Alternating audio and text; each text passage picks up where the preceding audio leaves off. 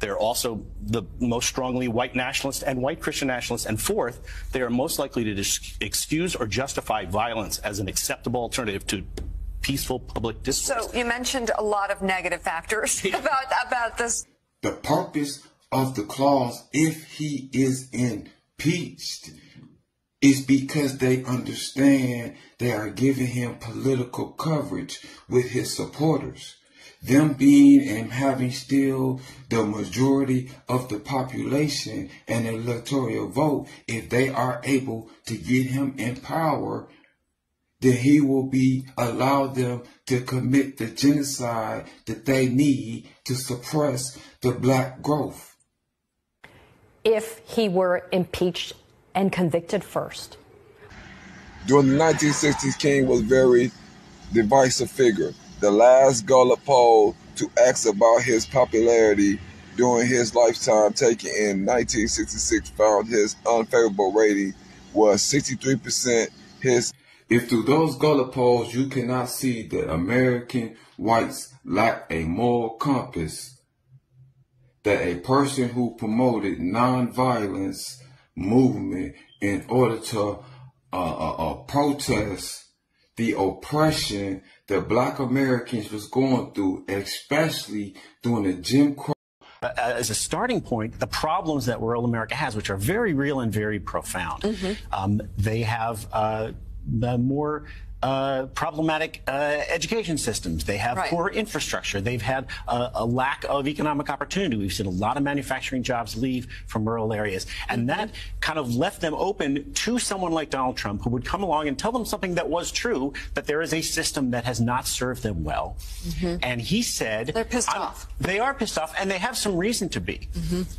But black America did not have a reason to be upset about the Jim Crow, about the discrimination that we face here in America, a country that we built, or the continued de-industrialization of our communities to this day, the continued economic castration of the black community. So we don't have a reason to be upset. But white America, rural America, feel they have a justification for being upset and opposing us when we try to lift ourselves out of these same conditions.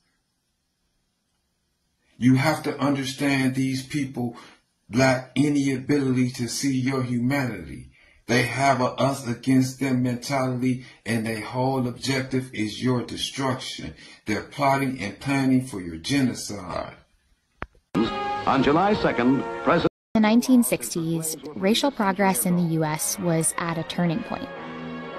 Activists won major civil rights victories, and the era of Jim Crow laws came to an end. But at the end of the decade, there were still deep social and economic gaps for Black people across the country. Black Americans continued to face high poverty, poor housing, and unemployment, and they still had little to no political representation. These disparities and an increase in brutal police violence led to uprisings across the country. Many young Black activists grew frustrated that the changes they'd hoped for hadn't come. It's just the opposite of being a white man. That's about the best I can abbreviate that for you. And the sad thing about it is all the things they have complaints about are the same things that their politics forced Black people into when they voted in Jim Crow, when their parents voted in Jim Crow. And the same things we're doing to counter that, they hate diversity. They hate any affirmative action to counter that their politics forced us into dilapidated communities, dilapidated schools.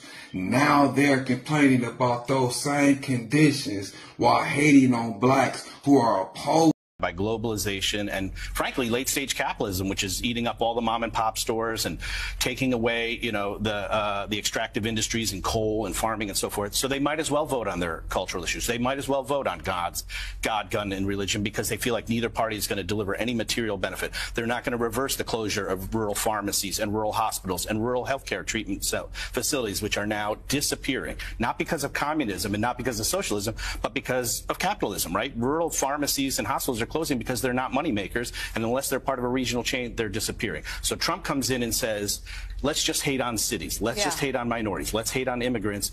And at least they can deliver on that. And so they're not even voting in their material interests anymore. And that's causing a further decay and decline of rural communities. All right. Reverend Al. This is the real disconnect.